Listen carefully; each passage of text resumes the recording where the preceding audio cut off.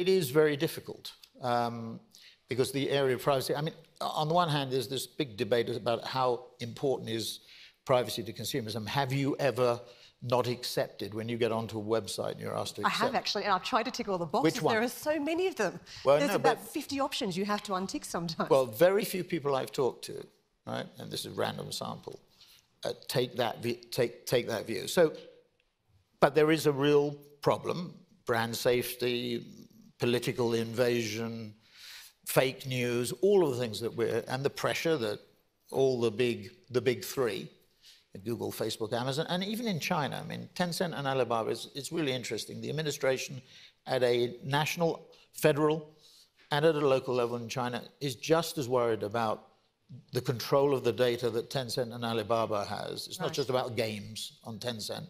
It's deeper than that. They are worried about control, privacy, and the consumer reaction to it. So it is an issue. When Facebook says they are concerned about privacy, clients are looking at that and they want access to data that helps them, not invasive, but helpful. I mean, there's no point in being invasive with consumers or being objectionable or providing them with, peppering them with requests at the inappropriate time.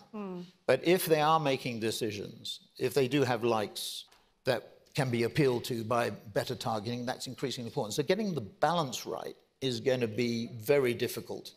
And the more that Google, Facebook, and Amazon in particular say that privacy is preventing them from sharing the data, then more that will drive our clients to be concerned about the walled gardens and develop first-party data and make the model that I'm talking about, I think, even more relevant.